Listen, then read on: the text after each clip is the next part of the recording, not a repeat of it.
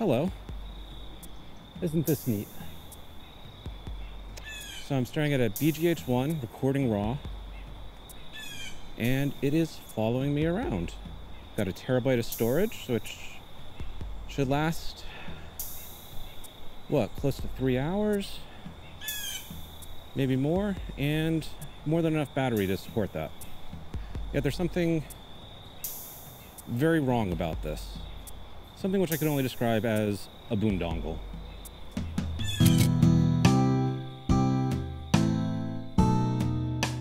Right, so I've got a couple of new toys, and the first one of those that I want to talk about, not too thrilled about, is the DJI RS2. I mean, look at it. It's a mess. In order to get this recording ProRes Raw, I've had to connect the Atomos 5, which gets HDMI in because it only supports HDMI Raw. And in order to get the face tracking, that connects back out to the Falcon eye on the DJI Ronin. And in order for me to actually control any menu settings, understand if I'm setting aperture or whatnot, I actually have an SDI connection to the Blackmagic Video Assist 12G 7-inch. And I'll talk about the Atomos and Blackmagic in a little bit. But first, I want to talk about the DJI Ronin RS2, or DJI RS2, because they've removed Ronin from the name, even though the bag still has Ronin on it. And the reason I got the RS2 instead of the RSC2 is the price difference wasn't that much. And the RS2 is only slightly heavier because of the lighter material, the composite, as opposed to metal. And it supports a heavier weight. I actually got about 8 pounds on here before it freaked out because I had the monitors on this. It's supposed to take up to 10 pounds, but probably just the weight distribution made it a little bit harder. But now we're back down to about 4 pounds, which is about the limit on the original RSC for that matter.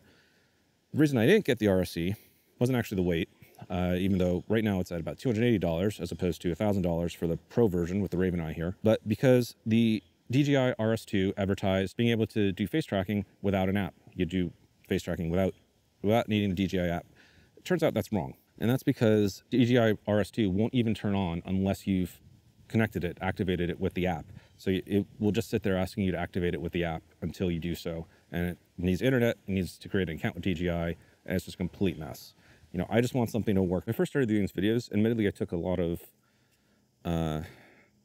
strongly held beliefs and lessened them a little. The first thing of all is creating, obviously, a Google account to get to post to YouTube. There weren't really many options. Same thing with getting Final Cut Pro and DaVinci Resolve.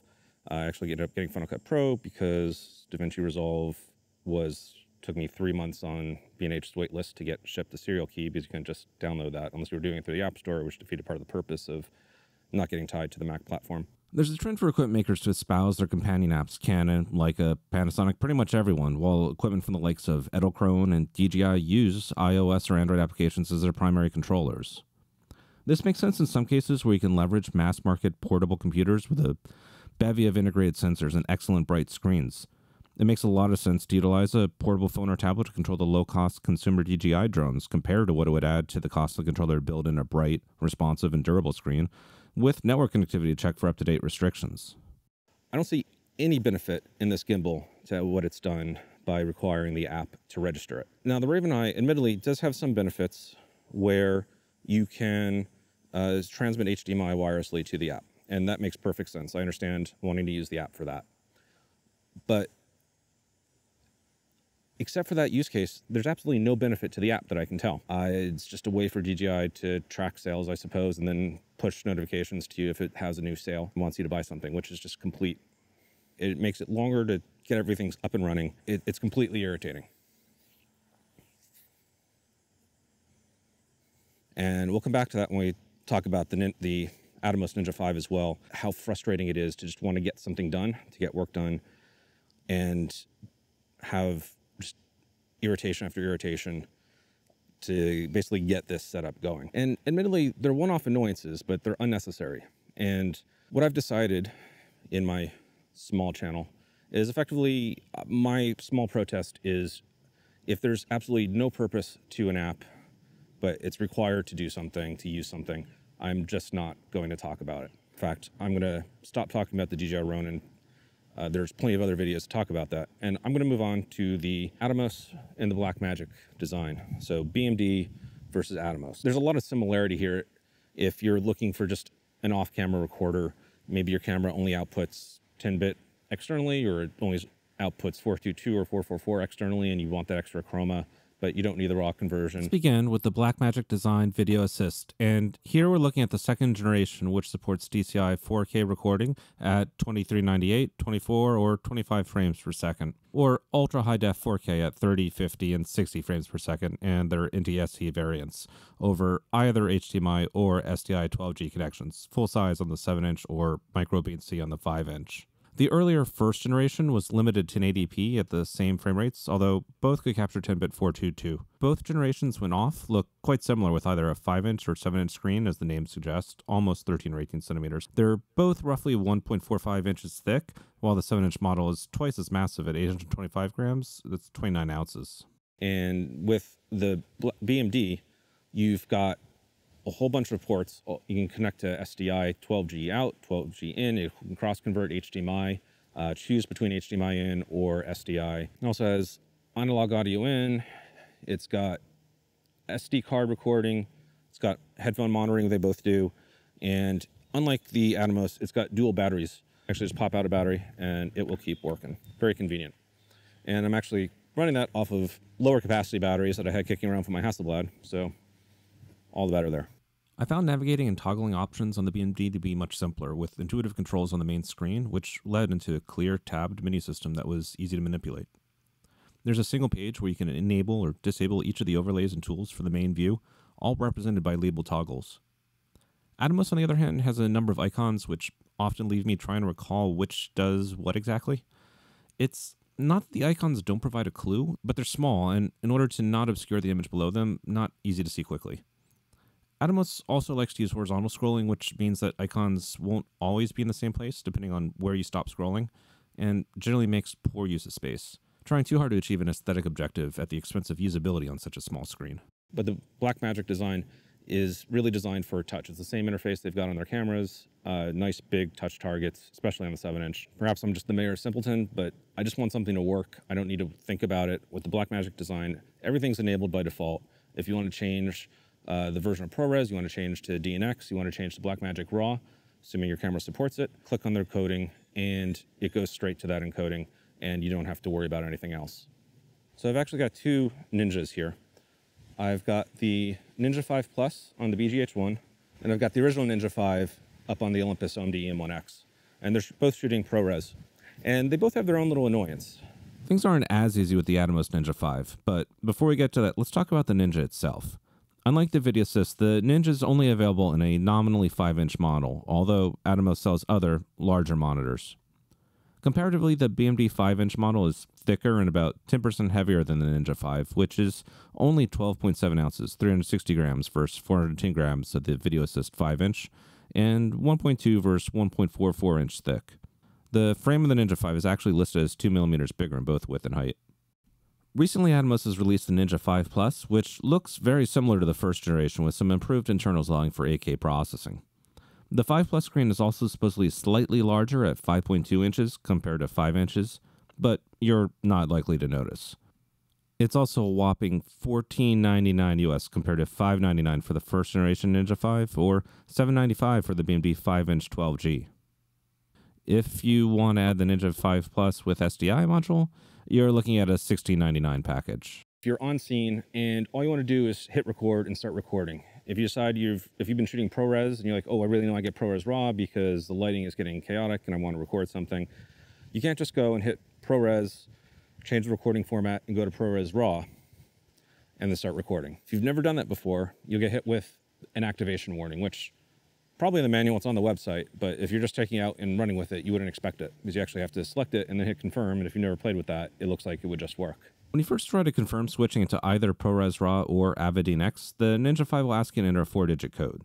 If you have internet access at the time, it's a fairly quick, if not unexpected, process to open up the activation page, type in the identifier displayed on the Ninja 5, and get your code, which is tied to that internal hardware identifier.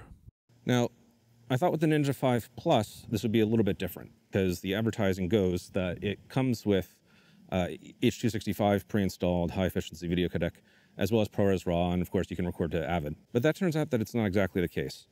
Just like with the original Ninja, none of those things are actually enabled out of the box. You can't just plug it in and start shooting. You have to enable all of them. And irritatingly, the process is, in my opinion, even worse.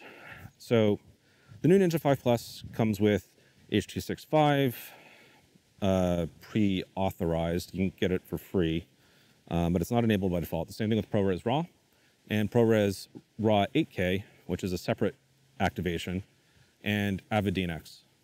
Once on the Atomos site, you'll be asked for additional information, including a serial number, which, for the life of me, I couldn't find anywhere on the device, in its menus, or even the manual. It is attached to the box it came in, so if you toss that out, you're out of luck.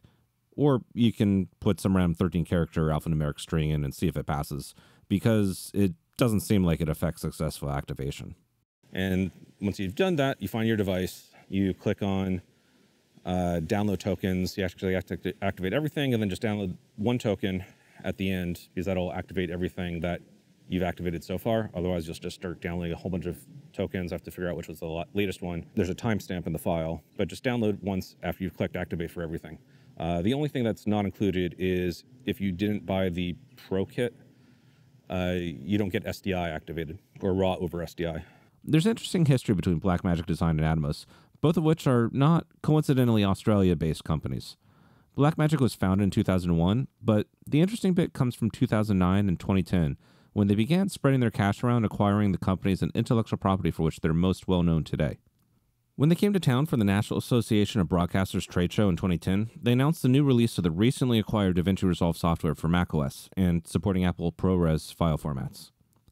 When Blackmagic returned to the 2012 NAB, they announced their first cinema camera. From capture to editing, Blackmagic effectively had an end-to-end pipeline for production, and they developed their own RAW format to get the most out of each piece along the way. They've released a no-cost SDK for macOS, Microsoft Windows, and GNU Linux for reading the RAW files, but you shouldn't confuse that with an open specification or open source. The SDK is still encumbered with licensing restrictions as far as I can tell, and there's no freely available specification for the underlying format. ProRes, of course, is no better. Although the original versions have been reverse engineered, Apple is quick to discourage their use as leading to decoding errors, performance degradation, incompatibility, and stability, imploring that, if you see someone violating their IP, to please narc on them at once. After all, they only want what's best for you. ProRes was quickly adopted as an acquisition codec, as well as the intermediate format used internally by Final Cut since 2007, offering a post-production optimized workflow with its all-intraframe compression and high-quality, lossy compression options in either 422 or, less often used for acquisition, 444 chroma sampling.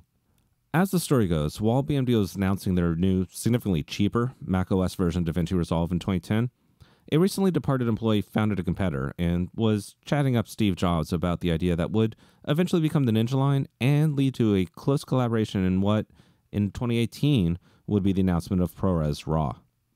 There are currently exactly two companies that create products that write ProRes Raw, Atomos and DJI, although the latter part is just an interesting bit of trivia for this video. It has led to some speculation that spite towards Atomos founder Jeremy Young might be one of the reasons that Blackmagic has not yet added support for ProRes Raw and DaVinci Resolve. Fortunately, Jeremy Young left Atomos in February 2021, and Atomos was quick to distance themselves from him after he decided to break Australian COVID quarantine and faced the hefty fine of, well, about the equivalent of 2 Ninja 5 Pluses. So maybe we'll see ProRes Raw supporting DaVinci Resolve 18. Or until then, one route is using Final Cut Pro to read and convert the file into ProRes 444 if you want to do color grading in DaVinci, or 422 if you're less picky or want to do grading in Final Cut Pro. The nice thing about ProRes Raw is that you're essentially getting a ProRes 444 quality from a Bayer sensor, but at a reduced file size, since it only needs to store a single 12-bit number at any one pixel rather than one per color channel. There are a couple of gotchas with ProRes Raw and Final Cut. Rough edges that may trip you up, which I didn't realize until after I'd exported ProRes 422 and cleaned up some of the original files to free up disk space. The first is that you need to make sure that the top-level project is set to wide color gamut. If you're like me and you basically create a bunch of events inside the same project, you might have forgotten what you set that as. Also, in order to tweak the effective ISO speed or to set a baseline temperature, you want to open the Settings tab on the inspector. Obviously, do this before mucking with any color adjustments. Another neat opportunity, which may make life a little easier if you're working with multiple different cameras, is that you can change the options for how Final Cut interprets the 12-bit linear data in the ProRes Raw file. By default, it'll try to interpret it as the camera's native log profile, Canon C-Log2, Panasonic V-Log, etc. You can change that so that you're working in a single gamma curve. Annoyingly, not all this flexibility is supported by all cameras that output to ProRes Raw through the Atomos. Things like changing the ISO or changing the white balance. Apple has a support document listing what's supported by which cameras, but it's unfortunately out of date. Because most of the supported cameras support a 10-bit log color profile, RAW provides much less of a benefit than it does for stills photography, where the other alternative is usually an 8-bit JPEG, a file format that was formalized nearly 3 decades ago, back in the time of Mac OS 7, Windows 3.1, and the Linux kernel was on a steady march towards version 0.99. It also goes without saying that just because you're writing ProRes RAW, you're not magically going to get extra dynamic range that your sensor wasn't capable of before. If what you want is RAW recording, your decision may come down to which cameras are supported for the RAW recording for each device. Very few are supported by both, like the S1H, and there's a lot more supported by the Atomos. Now, if all you want is a monitor, it's probably cheaper options, but these are both within the ballpark of some of the cheaper options that offer HDR display, LUTs, 1000 nit plus displays. I much prefer the way that BMD has gone, pay a little bit extra to cover any licensing cost, and be generous. I just want it to work tonight. I don't want to sing for my supper and jump for a click to get something to work and jump through all the hoops that Atomos has. Just register, download a file, copy it to a drive, then reload it on the device, and keep it all straight for if you've got multiple devices. This is the thing, like I know Pro has been devalued on all these devices, but I just can't see, when I think something Pro, and obviously not a Pro, if you think Pro, I think of something that is reliable, will work, and you know exactly what to expect. I want to be able to go into a store, grab a new one off the shelf if something dies, and be able to plug that in and start working. That is not something you can do with either the DJI devices or the Atomos devices. It is something you do with the Blackmagic devices. And to that extent, the only one of the things, and the Panasonic BGH-1, that I would consider suitable to be pro-ish is the BMD. Now, there's an argument there that a real pro is not going to be shooting ProRes RAW anyway. You're going to be using these as external monitors, maybe copying them as proxies, in which case, let's take a look at BMD versus Atomos. And there's a lot less separating them at that point, as long as you don't need the SDI connections. Obviously, the Atomos is half the price. It only has the one battery. It's decided to go for a much slimmer form factor. Again, functionality versus form. It has the SATA card caddy on the back. So if you know you're going to be writing into the SATA cards, which is a big benefit of this, it is more convenient once you get the caddies and just keep writing to that. Whereas you could use an external drive with the BMD, but that's one more thing you've got to connect to the USB-C port and hang it on, and less convenient there, but it does take SD cards. It's got the 2 SD cards, so you can, again, hot swap them.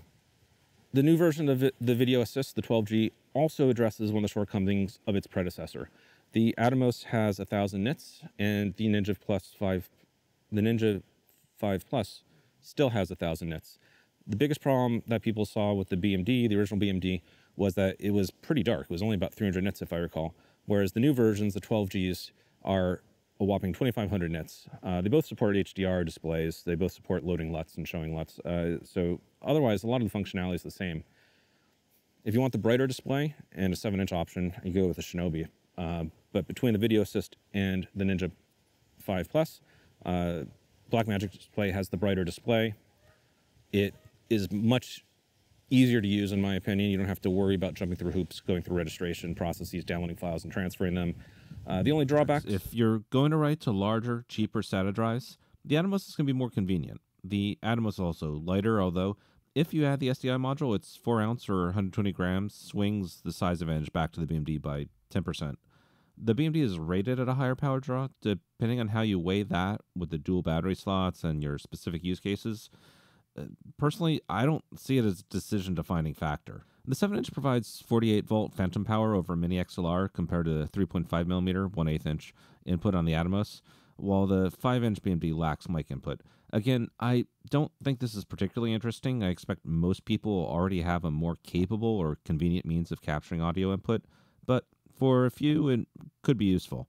The Panasonic DMW XLR1 XLR adapter is nearly $400 after all, and BMD claims a lower noise floor than most cameras' internal recording circuitry.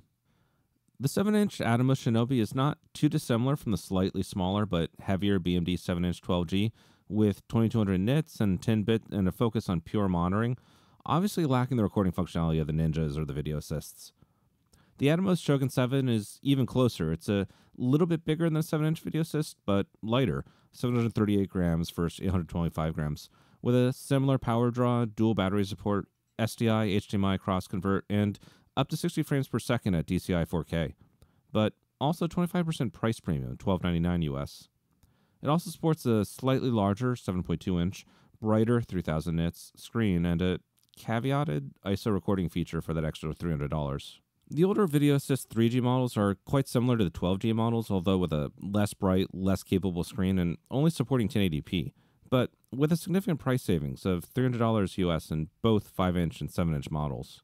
The Video Assist 12Gs make for better monitors, which is what I'm using it for today. The Atomos not only sounds like a jet engine, but notoriously it doesn't show the full image on their monitors when recording in DCI 4K. And while early adopters complained of a magenta cast on the Video Assist 12Gs, this seems to have been mostly addressed. I haven't noticed it when using the monitor in situ, even comparing with the Ninja 5 Plus right next to it. However, I did notice a slight pinkish hue to the pure whites when looking at the white balance recording, and looking specifically for it in a dark room, a slight pinkishness in whites was indeed visible, with potentially a little warmth in the grays, but I didn't really see it a problem in actual use. And just to be clear, when I say I saw a pinkish hue in the whites, that was of the Blackmagic, not on a video taken by the Blackmagic. Any video taken by the Blackmagic is not going to be affected by display issues. But if the reason you're buying it is for externally recording RAW, there are very few cameras that have chosen to go with BMD so far.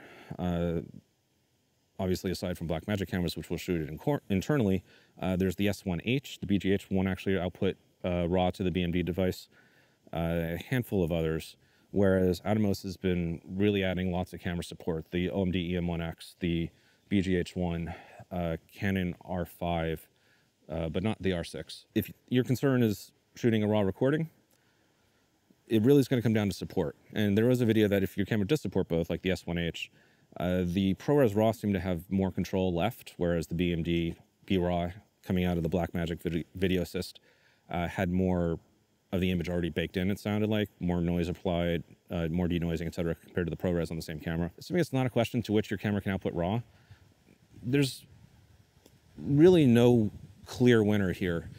It's a question of functionality of these ports versus the design, the sleekness of the Atomos. Even the reviewer from DPR couldn't make up his mind. And I'm going to leave it at that. Thanks for watching. Now I'm going to go steal that camera to take a few extra shots for not the next video, but 2 videos from now, actually 3 videos from when I'm making this, but 2 videos after I've published this. I've got 3 videos waiting right now. It's all a little bit timey-wimey, but I don't know, you'll see which one it is. Hopefully you stick around for that one as well. And until then, thanks for watching. Cheers.